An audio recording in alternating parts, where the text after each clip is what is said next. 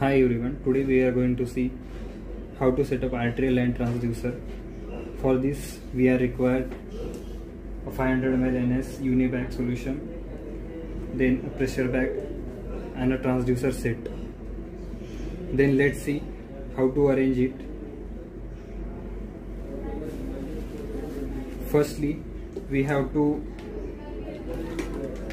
attach the 500 ml NS to the set coming with it and lock it here.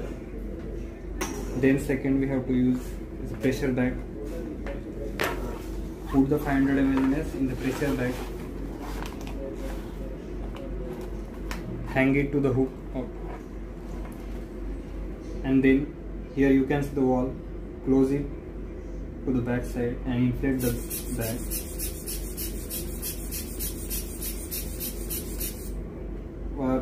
Till I am not going to inflate it completely, just for showing purpose, but the pressure should be more than 250 mm of Hg to 300 mm of Hg, so it can flush the arterial line at the rate of 3 ml per hour.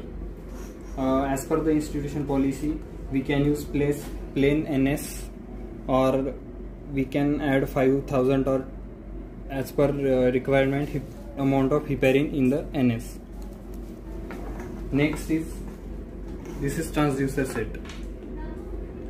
This cable goes to the pressure monitoring cable which came from the monitor. This is the point where we have to connect the another end of IV set or NS. This is the flush. This is actual transducer which converts the arterial line waves into the electrical signals and shows in the form of waveform on the monitor. This is the patient's end where we can use the long tube. This end will connect to the patient's arterial line side.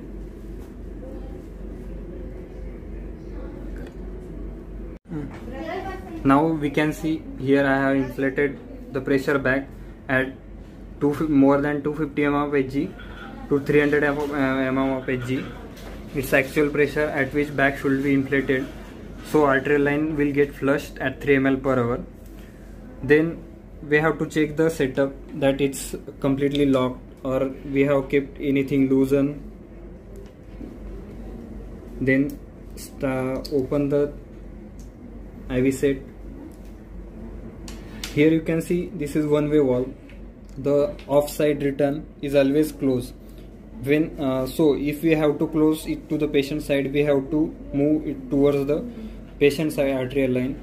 So when we flush the line, it will come here. You can see it.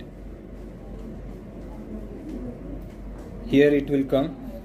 Then up to this side, the artery, there is no air in the line, so we have to move to the next. So we have to turn it to that side and then again flush the arterial line.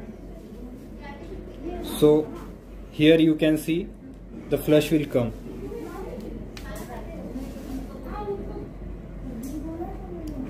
And in the earliest part we have seen it is the end where we have to connect the arterial line. So by this way we have removed all the air from the tubings and we are ready to attach it to the patient arterial line. Then after we connecting it, we have to connect it to the monitor. It's just we have to clip it like this and insert into the cable, so it will show us on monitor. That's how we have to set up the arterial line with the transducer. We should always keep in mind that all this should be sterile. I have made this video just to show you, but you should be careful with handling all the arterial line setup and transducer setup. So now we can see the where to attach the transducer. We have to attach the transducer to the patient at the site of right atrium, at the level of right atrium and the root of aorta, where we can also see it as a phlebistostatic axis. It approximately comes to the fourth intercostal space, so we can connect it to the arm of the patient, or we can have transducer stand for it. So by this way you can set up all the transducer set and arterial. Same thing will be applying for the central venous pressure monitoring.